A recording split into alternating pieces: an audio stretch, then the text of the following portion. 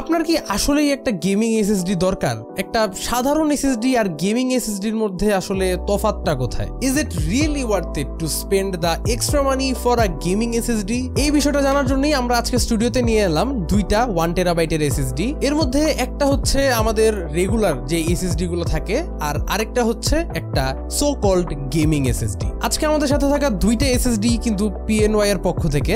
একটা হচ্ছে PNY CS2340 আর একটা হচ্ছে PNY CS3140। দুইটাই M.2 ফর্ম ফ্যাক্টরের Gen 4 SSDs। আমাদের কাছে এগুলো সেন্ড করেছে গ্লোবাল ব্র্যান্ড। বাংলাদেশে PNY এর অথরাইজড ডিস্ট্রিবিউটর কিন্তু তারাই, এবং তাদের ব্যাপারে আপনারা সমস্ত বিস্তারিত ইনফরমেশন খুঁজে পাবেন ডেসক্রিপশন বক্সে। তো চলেন আর দেরি না করে ভিডিও শুরু করা যাক। সম্পূর্ণ ভিডিওটা জুড়ে আপনাদের সঙ্গে আমি হোস্ট হিসেবে থাকছি কাইফ। আপনারা দেখছেন টেক স্যাভেজ।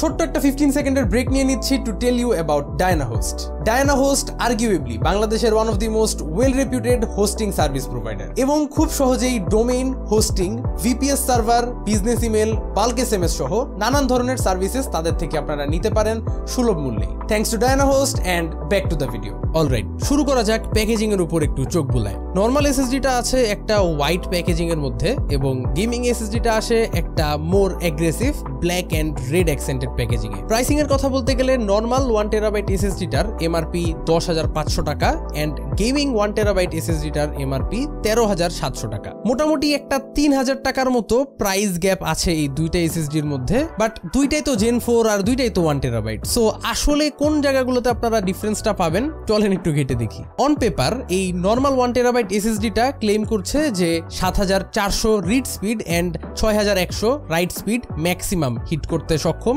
গেমিংটার আবার এর চেয়ে স্লাইটলি বেশি, 7,500 রিড এবং রাইটের দিক থেকে যদিও কিছুটা পিছায় যাচ্ছে, আপ টু 5,650 রাইট স্পিড এটা হিট করতে পারে ক্লেম করছে PNY। আমরা দুইটা এসএসডি কেই একটা Gen 5 কম্প্যাটেবল সিস্টেমের মধ্যে প্লাগ ইন করে বেঞ্চমার্ক করেছি to get the optimal results. এখানে মাদারবোর্ড হিসেবে রয়েছে ম্যাক্সানের Z890 Arctic which is a Gen 5 supported motherboard. CPU হিসেবে থাকছে এখানে লেটেস্ট কোর আলট্রা 7। GPU হিসেবে রয়েছে ম্যাক্সানের RTX 4060 Ti, থাকছে DDR5 RAM, 6000 বাসের টোটাল দুইটা 16GB স্টিক রয়েছে, টোটাল 32GB। সিপিইউটাকে কুল করছে মিস্টিক 360 ARGB, সবকিছুকে পাওয়ার আপ করছে ডিপ কুলের PN850 ATX PSU, and finally the casing is PC power iceberg stealth. আমাদের সিকোয়েন্সিয়াল রিড রেট স্পিড টেস্টে দুইটা এসএসডি সারপ্রাইজিংলি খুবই সিমিলার পারফর্ম করেছে। ওভারঅল আমরা দেখতে পেরেছি ক্লেম স্পিডস এর চেয়েও কিছুটা বেটার পারফর্ম করছে বোথ এসএসডিস। যাদের এক্সাক্ট নাম্বারগুলো দরকার তারা পজ করে অন স্ক্রিন দেখে নিতে পারেন। যাই হোক, রিড রেট স্পিডে আসলে সবকিছু না। চলেন এসএসডি গুলার টিয়ার ডাউনে আমরা চলে যাই।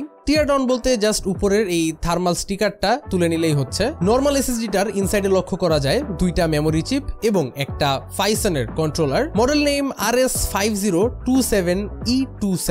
কন্ট্রোলারটার ব্যাপারে আমরা তেমন কোনো ইনফরমেশন অনলাইনে খুঁজে পাই নাই আনফরচুনেটলি। মুভিং অন, গেমিং এসএসডিটার ইনসাইডে লক্ষ্য করলে দেখা যায় 4টা মেমোরি চিপ, ওয়ান্স এগেন একটা ফাইসনের কন্ট্রোলার, মডেল নেম ফাইসন PS5018E18, এবং এই ক্ষেত্রে আরো দেখতে পারবেন একটা DRAM চিপ। গেমিং এসএসডি ক্ষেত্রে DRAM চিপ ইনক্লুডেড আছে, সো ওয়ে ফাস্টার গেম লোডিং। মানে বিষয়টা এমন না যে খুব আহামরি কোনো বড় ডিফারেন্স মেক করে ফেলে। আসলে DRAM যুক্ত একটা এসএসডি তখনই ওয়ার্থ ইট যখন এটাকে আপনারা নিজের C ড্রাইভ হিসেবে ইউজ করতে চাচ্ছেন, বাট ফাইল স্টোরেজের জন্য আসলে DRAM জিনিসটা আমার কাছে টোটালি মানে ওয়ার্থ ইট লাগে না। গেমস এর লোডিং স্ক্রিন বা ইন জেনারেল যে কোনো কিছুর ক্ষেত্রেই আপনারা একটা 4 থেকে 5 সেকেন্ড, কিছু ক্ষেত্রে আমরা 6 সেকেন্ডের মতো একটা ফাস্টার স্পিড পেয়েছি in terms of the gaming one, যেহেতু এখানে DRAM চিপ আছে। But that's pretty much it। যাই হোক, রিয়েল লাইফ সিনারিওতে কিছু পারফরমেন্স ডিফারেন্সেস এবং হার্ডওয়্যার ডিফারেন্সেস তো থাকছেই, তা বাদে স্পেক ওয়াইজও আপনারা কিছু ডিফারেন্সেস এই দুইটা এসএসডির মধ্যে লক্ষ্য করবেন। যেমন নরমালটার ক্ষেত্রে TBW বা টোটাল বাইটস রিটেন কিন্তু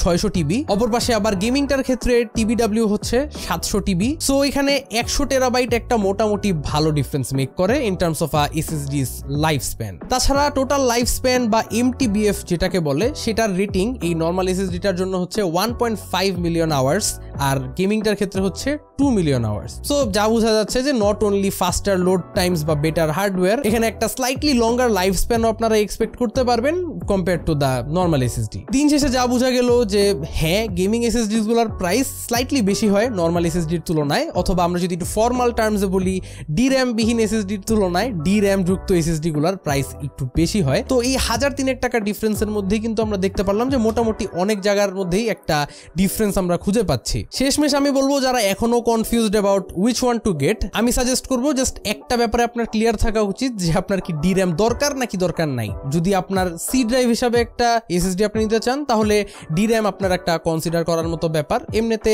নর্মাল স্টোরেজ ড্রাইভের ক্ষেত্রে আপনার যদি বাজেটটা একটু লিমিটেড থাকে তাহলে আসলে DRAM স্কিপ করে আপনারা একটা নর্মাল এসএসডির দিকেও আগায় যেতে পারেন, সেই ক্ষেত্রে আপনারা কিছু টাকা সেভ করতে পারবেন। তাছাড়া একটা বড় যে মিসকনসেপশন থাকে যে DRAM থাকলেই রিড রাইট স্পিড খুব বেশি বা DRAM না থাকলে রিড রাইট স্পিড কম আসে, এই মিসকনসেপশনটা আই গেস আজকের আমাদের এই টেস্টিং এর থ্রু অনেকেরই দূর হয়ে যাবে। এই দুইটা এসএসডির পারচেস লিংক আপনারা খুঁজে পাবেন ডেসক্রিপশন বক্সে। ভিডিওটা যদি ভালো লেগে থাকে চ্যানেলে সাবস্ক্রাইব করতে ভুলবেন না। আশা করি আবারও দেখা হবে আগামী কোনো ভিডিওতে। Till then have a nice day, piece.